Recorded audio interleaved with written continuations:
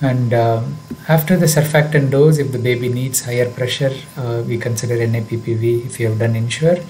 If the baby received the first dose non-invasively, a repeat dose is considered if there is persisting high oxygen or worsening distress on NAPPV if you have the option. Otherwise, you can go a little higher on the CPAP pressure if you don't have the option for NAPPV.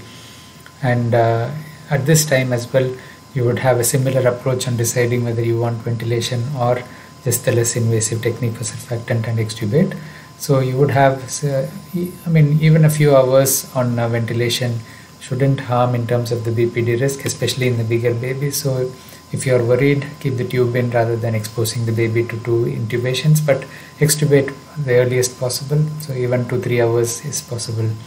But train your team to recognize these so that the less invasive techniques are used more. We are using INSURE or LISA, and if in doubt, you can keep the tube, so don't criticize people for doing that as well, so that we don't expose the baby. Extubate at the earliest possible, except in the tiniest babies under 26 weeks.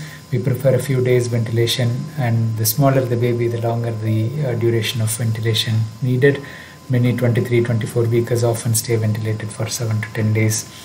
Then you may extubate following a DART if needed, or if weaning well without the steroids. Wean the NIPPV to CPAP once a baby is extubated and is tolerating. There is no rush in this process, especially if you are using a simple device like a RAM cannula, which is gentle for the baby for NIPPV. But remember that if you are using a RAM cannula, you need a higher pressure to compensate for the resistance in the circuit. So around 30% more pressure than what you would use otherwise. Consider high flow nasal cannula if the baby is stable on CPAP. We use OptiFlow. There are units which use vapotherm, which works as well, and there are ventilator delivered high flow nasal cannula as well. In babies less than 32 weeks, we consider maintaining high flow around 3 liters or as needed till they reach over 1.25. So at least 3 liters per minute, but if they need more, obviously you give. You can decide based on the work of breathing and their FiO2. And once they reach over 1.25 and they are stable with no distress, we wean this off.